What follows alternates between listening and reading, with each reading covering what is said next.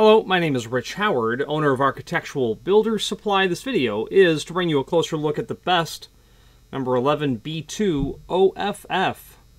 This is a replacement shackle only. It is used on their 11B series of padlocks, and what's notable about the 11B is that it's what's called a frangible shackle, in the sense that it is the shackle is intentionally compromised so that the padlock will operate like a normal padlock. However, should extreme stress be put on the padlock body with the intention of breaking the shackle, it will give way and break. That's what the term frangible means. You'll see frangible shackles used in fire extinguisher cabinets where you want to prevent the unintentional accessing of the fire extinguisher by having a lock there. But should someone put a wrench on the padlock with the intention of breaking the padlock so as to get in, that's the exact purpose of the shackle being frangible.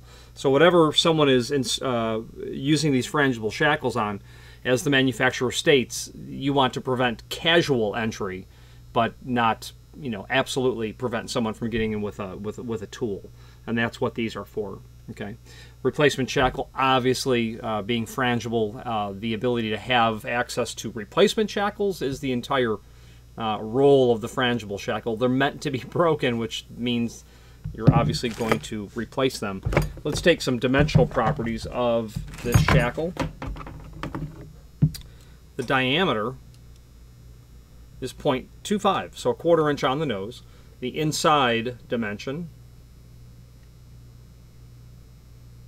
0.867. I don't know the height, but we'll look at the catalog and see if we can determine what that shackle height is. Got about 0.2035 from here to here, 0.2035.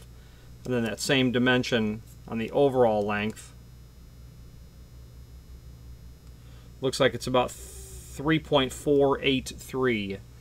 3.483 from here down to here. Let's switch now to the screen view and let's take a closer look at the supporting information. If you are enjoying this video, please click thumbs up or like, and also please consider subscribing to our channel. Let's move on to the rest of the video. Here's the item that we are looking at. Okay, the extended description tells us the frangible shackle padlock is designed for fire and safety equipment cabinets where casual entry is to be prevented. For more information on the 11B, refer to the padlock section, which we'll do in a moment. Broken shackles are easily replaced on site and may be ordered separately. A complete extra frangible shackle kit, including 3 extra frangible shackles, 3 extra shackle springs, and a disassembly tool, may be ordered by adding the suffix K to the catalog number. This is a bronze base material. It's the only way that this is available. If you had a base material of steel, maybe less frangible, obviously. So let's look at the cut sheet first. This is just a review of the information already provided, but it's there for your review. Then the product brochure, and this will show us the padlock service equipment is what's here. Let's get down to page 11.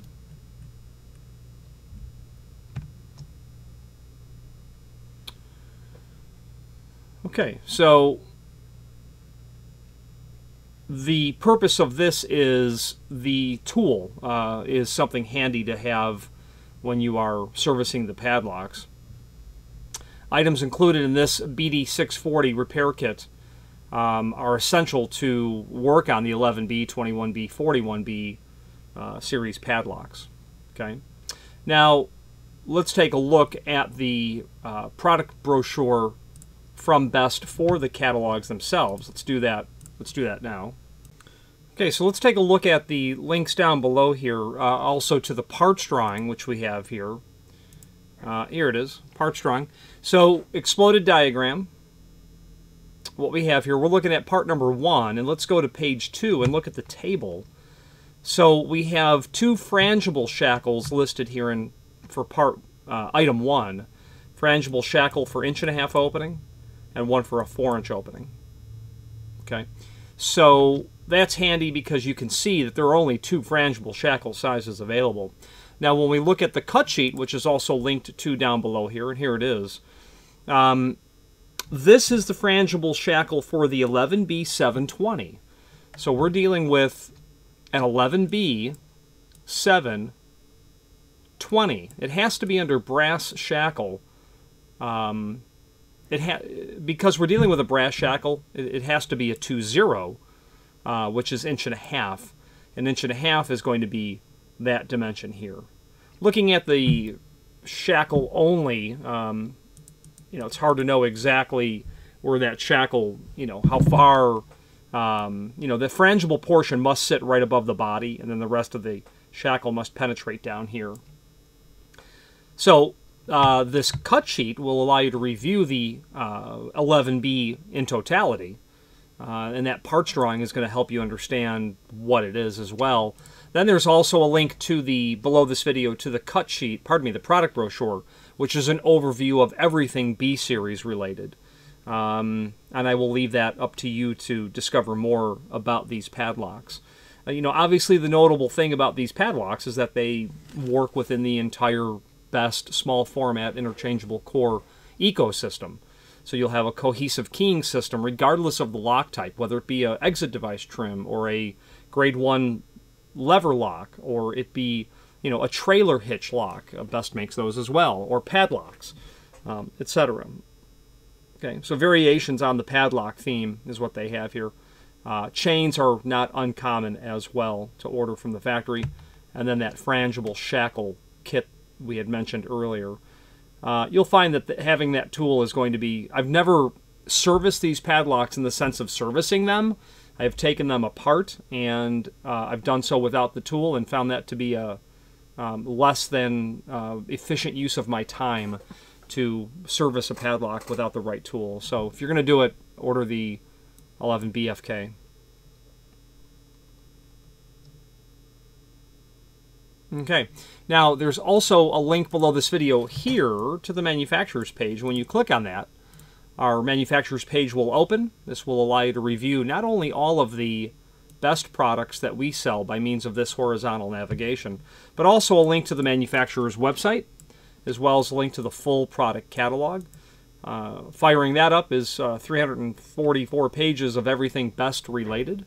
And what's notable about BEST, naturally, is that they are, Frank Best patented the small format core. I think he came up with it, you know, a few years before he decided to have it patented. He applied for the patent in 1919 for the small format interchangeable core concept, granted in 1921, and began the entire revolution of cores that you could immediately and without much trouble remove and replace. So you have instantaneous control over who has rights and privileges through that door lock by means of removing or extracting the core and replacing it with one key differently. The common example is, of course, you know, the termination of an employee, where those cores can be turned over at that moment to prevent re-entry. Now, this concept that they have here is not the modern interchangeable core from BEST because it requires the key being pulled out in one chamber.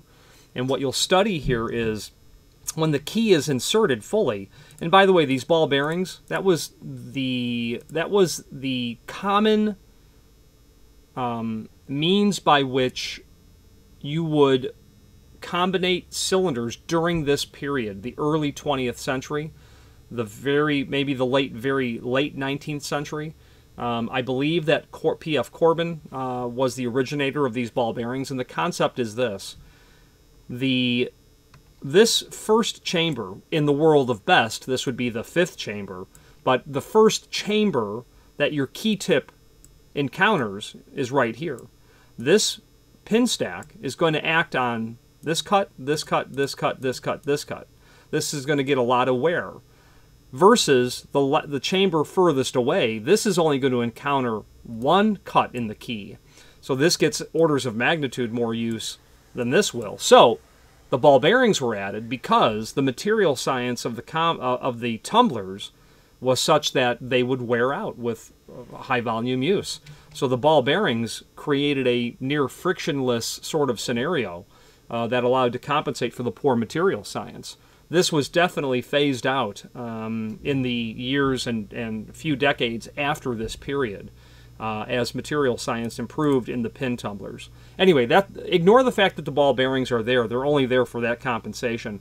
But imagine this all being one tumbler. This tumbler here, which would be it'd be a B segment in an A2 system, riding on top of this ball bearing.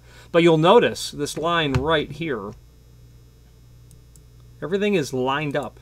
That's called a shear line, right here. That key will turn. This plug here will completely turn inside of the entire housing. You'll notice there's a line up here. Here, here, here. That's the control shear line. It's not shear because the pins are blocking it. When you pull that key out one position, it then will create a shear line at the control shear line, allowing you to retract the core. Or, pardon me, extract the core. What I think Best found that he needed to do was change the design because people were finding cores coming out in their hand when they had pulled the key out unintentionally one position and then made rotational, force on the key. But that's the concept. This is a dual shear line idea that I think Best would have also have gotten from P.F. Corbin from their master ring. I'm sure Frank Best would have been extremely familiar with all technologies during, the immediate post-World War I lock world, and that's where this came up. I'm sure of it. Also on this page will be other encyclopedic documents, and the name Best is synonymous with encyclopedic documents. The A2 and A4 Key Systems Training Manual is there. Quick reference to combinating Best cores. This is actually found in the underside of the metal lid of your combinating kit from Best. If you have a pin kit, it's all there. This along with the A2 and A4 Key Systems Training, you can teach yourself how to core, key, and pin combinate small format cores. I did so nearly 30 years ago, and I did need to call the factory, although I called Falcon because I had a direct account with Falcon, because I just needed to get pushed over the hump on making sure what I was doing was right, and then I needed to call back to say, why is it not doing this right? The gentleman there was extremely helpful. Anyway, Best invented the entire thing. Clones like Falcon, Arrow, and countless others are simply copies of this original brilliance, taking the dual shear line concept and making it do something different as well. There you go. So encyclopedic documents are here. Let's wrap up this video on camera.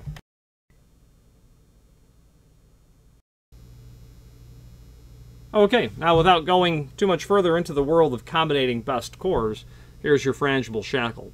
In that 1.5 inches, we'll just put our tape measure somewhere in here to see where that's going to fall. Yeah. You can kind of see that frangible portion is going to sit right at the base of the padlock. Without really scrutinizing it, you would never know it's a frangible shackle. Any questions on the 11B20FF Frangible Shackle? Bronze, they call it brass.